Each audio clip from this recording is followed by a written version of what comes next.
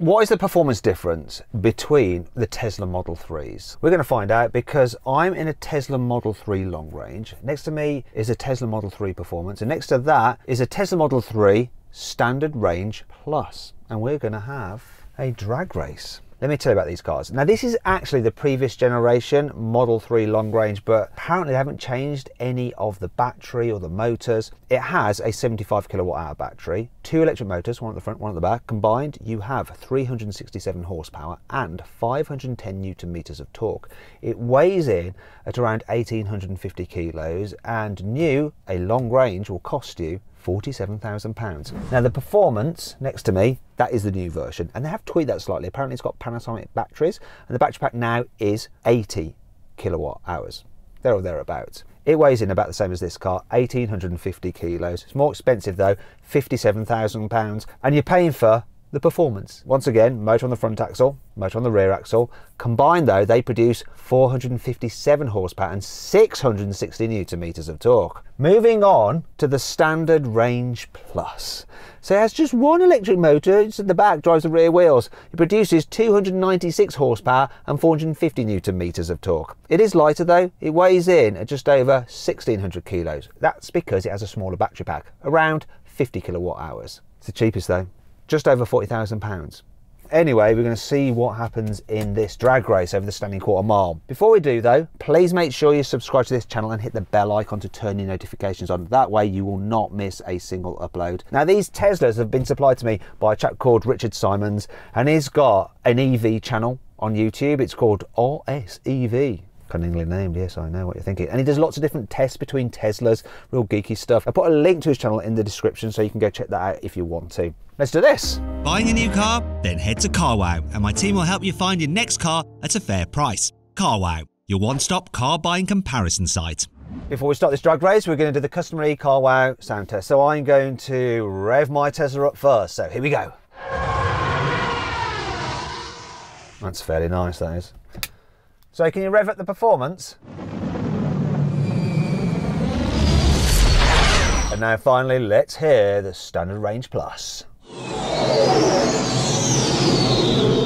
Now which one do you think sounded the best? Let us know in the comments below. Let's go on with this race. Actually, before we do, I should point out we've got the cars in exactly the same settings. Standard acceleration, or Sport for the Performance model, that's what it's called there. Steering mode standard, regenerative braking standard, and stopping mode hold, and no track mode and no slip start. Got 90% battery, similar for the other cars. Let's do it. 3, 2, 1.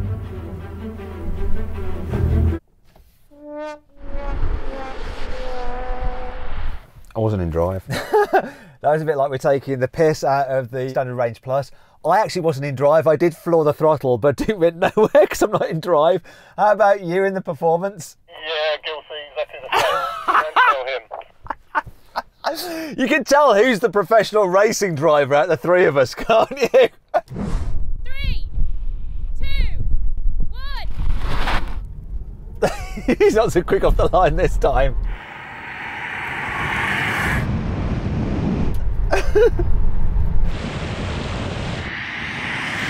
That's interesting.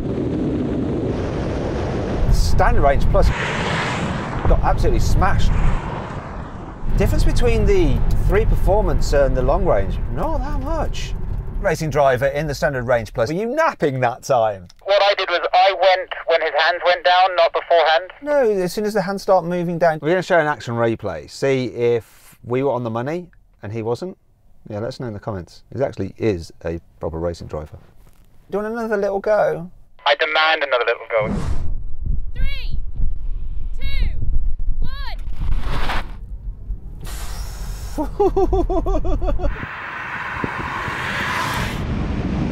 1. That 3 does just step away. It really does. But the difference between this and the 3 Performance really is nothing compared to these 2 dual motor cars and the single motor car. How was your start that time, racing driver, in the Standard Range Plus? I moved at exactly the same point as you two, but then I just got left in the dust. And the 3 Performance did the business. It's quicker for sure. Maybe the rolling speed, we won't see so much difference. So then what exactly happened? Well, the Model 3 Performance did the standing quarter mile in 11.7 seconds. The long range model took 12.2 seconds. And the Standard Range Plus came last, crossing the line in 13.8 seconds. Now we're going to have a rolling race from 30 miles an hour. I'm going to call it in. 3, 2, 1, go. Oh, the pickup with the Standard Range Plus isn't such a big deal. Especially at legal speeds.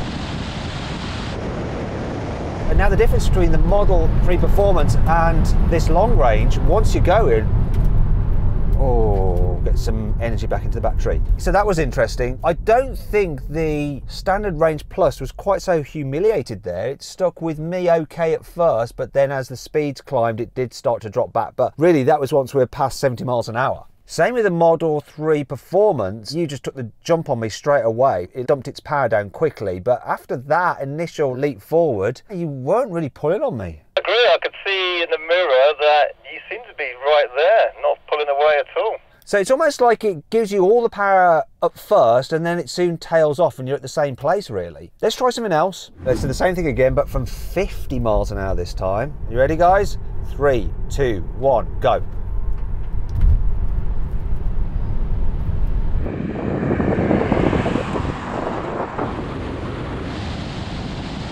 Eases ahead. I think I'm coming past you. I'm going to come past the Performance. I'm coming past you. What is going on here?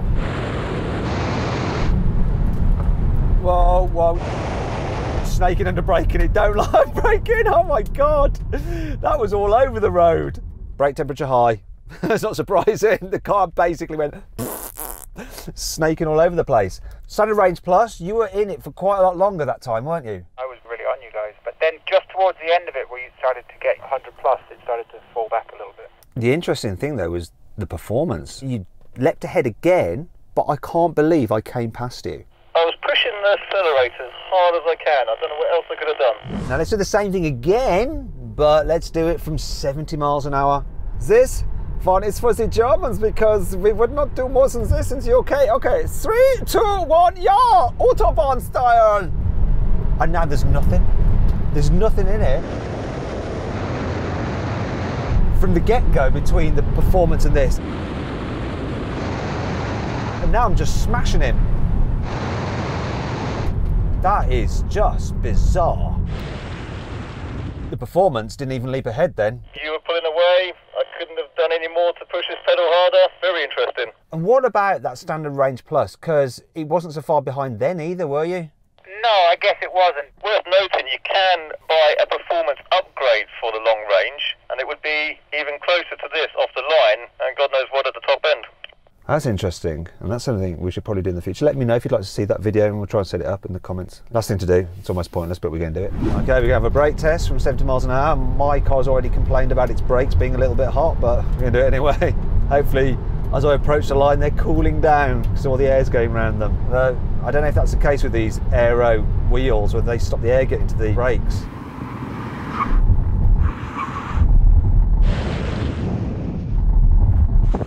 Yay! Not too surprising, the lighter car stopped in the shorter distance. Us two, we weigh the same. Well, the cars do anyway, Richard. But I did stop in a shorter distance. Could that be to do with the tyres? You've got Pirellis, I've got Michelin's. There's so little in it, it's possibly reaction time, but I have to say today I'm not particularly favouring these Pirellis. They're not doing me any favours or justice at the moment. That was actually a surprising outcome. I thought that the Performance would just walk every single thing, but it hasn't done. I thought it was supposed to have Performance brakes. Doesn't the Performance have Performance brakes? Yes. It's not really living up to its name Performance unless you're talking about drag racing, and then it does. Other than that though, oh dear.